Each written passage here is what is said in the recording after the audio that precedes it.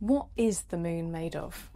No, it's not cheese, but what the moon is made of is more important than you might think. When Apollo 11 touched down, some scientists were worried that the lunar module was going to sink in deep, soft dust. Today we know the surface of the moon is covered in regolith, a fine, thick dust layer created by billions of years of meteorite impacts. With no atmosphere to sweep the dust away, the moon's surface acts like a time capsule, collecting material from across the solar system. Understanding and using regolith would be the key to long-term moon exploration.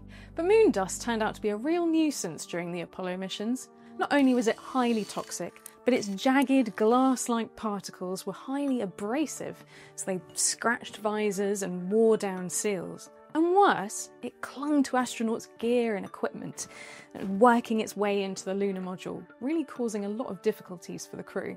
Apollo missions returned with samples of moon rocks that reportedly smelled of gunpowder to be analysed by scientists all over the world.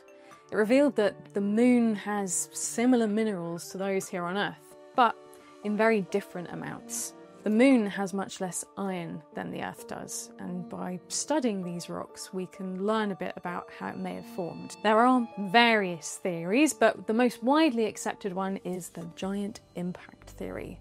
When the Earth was very young, about 4.5 billion years ago, a planet roughly the size of Mars collided with the Earth, and the moon formed from the debris of the impact. So its surface holds the history of the solar system.